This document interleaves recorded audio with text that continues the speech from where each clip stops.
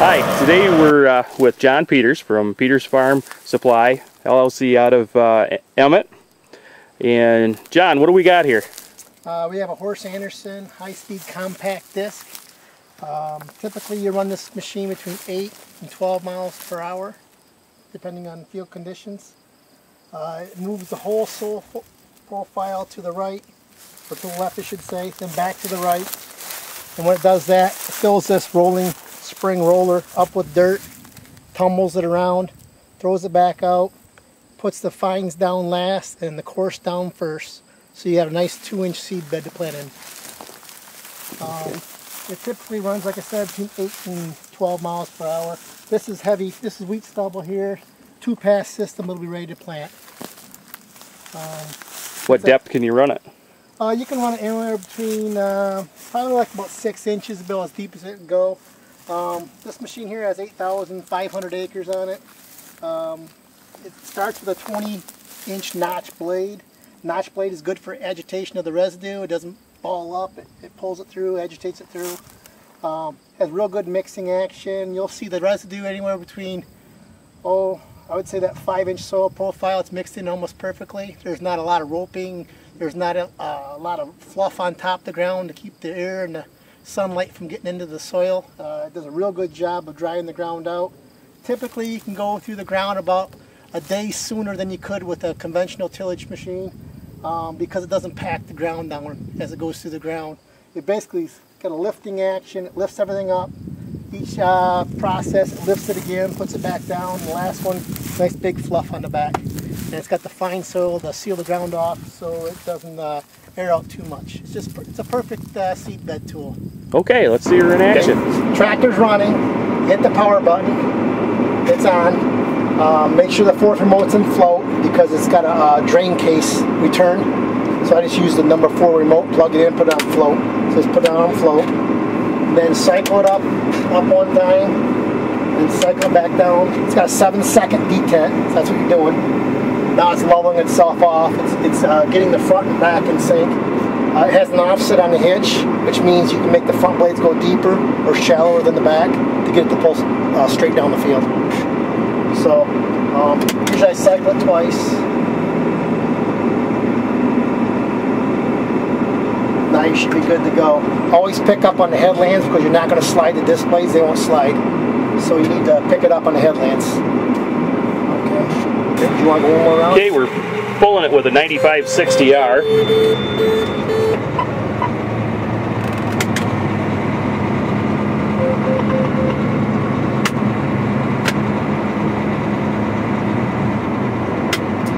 It has hydraulic down pressure on the wings through the cylinders. It has an accumulator.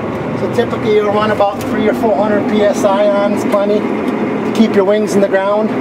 Takes some of the weight off the main frame.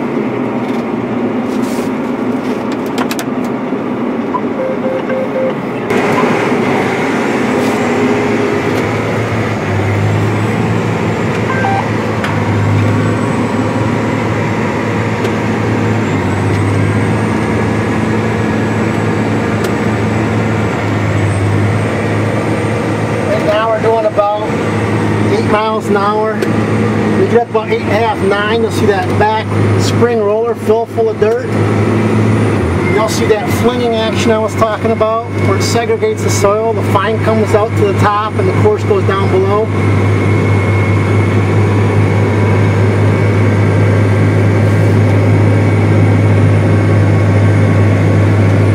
We're doing 9 miles an hour right now. About probably 4 to 5 inches deep.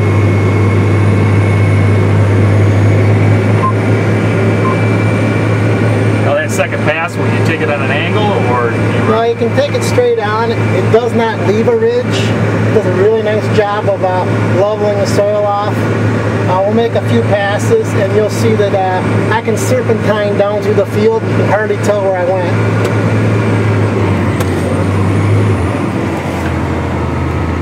Ditch coming up here.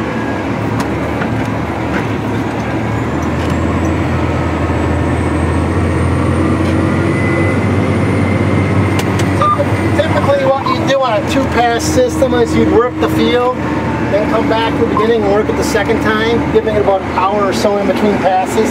Okay. That really does a nice job breaking the soil up.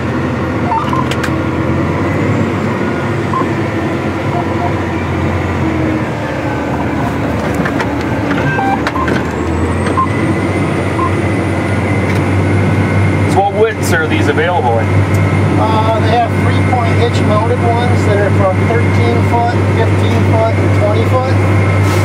And then they have the drawbar mount, which is, this one's the big one, the 37 footer. They come in small as 23, 27, and 30 foot. This one takes about between, well, they all take about between 12 and 15 horsepower per foot. So you can see how much dirt it's moving.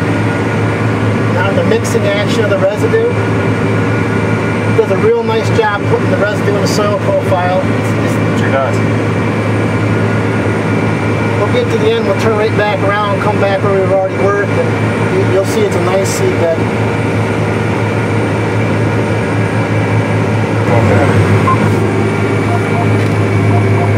And now we're on our second pass over.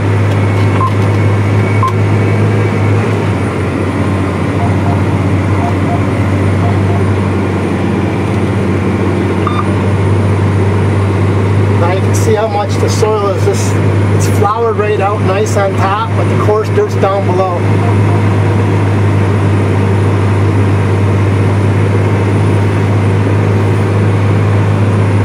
Yes, indeed. Back before you see it doesn't make any ridges. That is nice. No ridges. So if you're looking for a shallow seed bed, you can achieve it because the depth control is by the back rolling basket. It does not have any transport wheels on the ground when you're working in the field, so you can get that true 2 to 3 inch depth perfect across the whole machine. This would be nice for a stale seed bed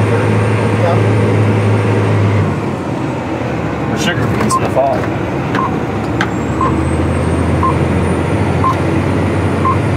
If you wanted to touch it in the spring to kind of like warm it up a bit, you could get a good seed bed at that 2 to 3 inch range across the whole width of the machine.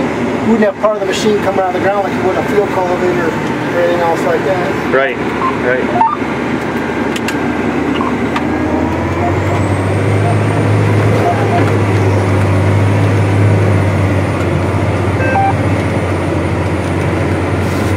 How's the maintenance on this?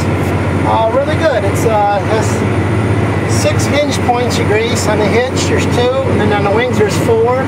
Keep them greased every morning. Do it once over, look the machine over real good. There's a leaf spring on the back of the roller. That's what that steel ring is you're seeing. It's actually a leaf spring. It's in 4 quarters. So one leaf spring does a quarter of the circumference around. And it, you just check them over. If you do hit a big rock, it could bend it a little bit straighter. And then that will, we'll go back and look at it. I'll show you what I'm talking about when we're done here.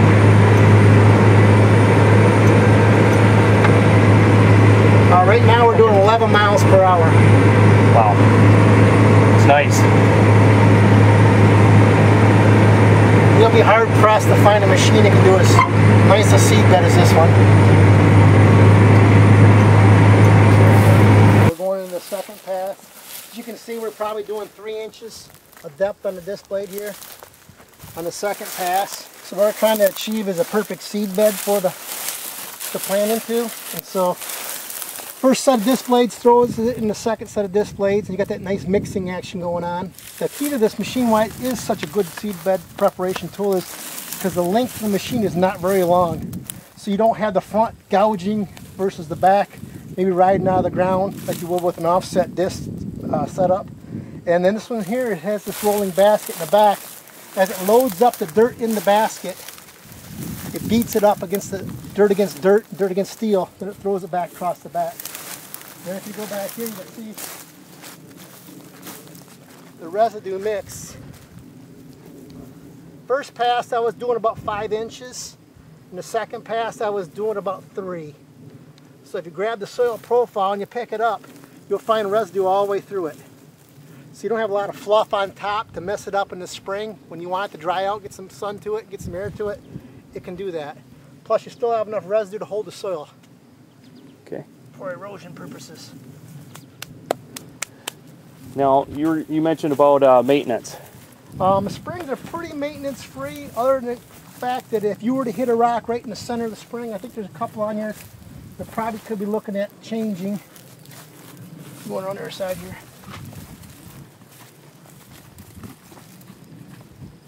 Here's one right here.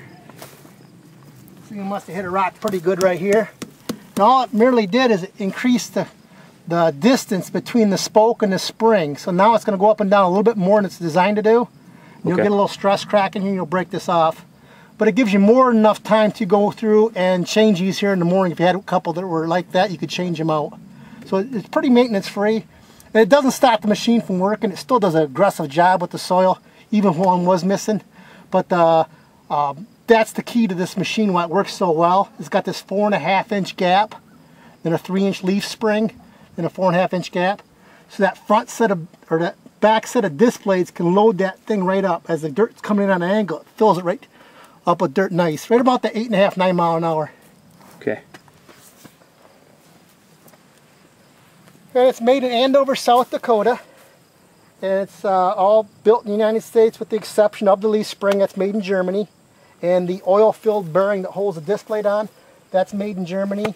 And the rubber torsion bars to get your spring action on your teeth, on your disc blade, they have the 4 rubbers on your torsion bar arm that allows it to move up and down. Okay, if you hit a rock with it, how do you reset it? It doesn't reset. It has about 5.5 inches of travel, so when it hits a rock, it wants to go back and up that 5.5 inches, and it's a nice enough shock that doesn't harm the blades or the bearings. These blades here have 8,500 acres on them, and we never had a cracked blade or a bent blade on it. So it's really a maintenance-free machine. We like it a lot. It's been through a lot of rocks, and it still's held up very well. Well, thanks, John. Appreciate the tour of the machine. And if anybody locally here interested, what's a good number to get a hold of you? Phone number you can get a hold of is 810-841-5403. Thanks. Right.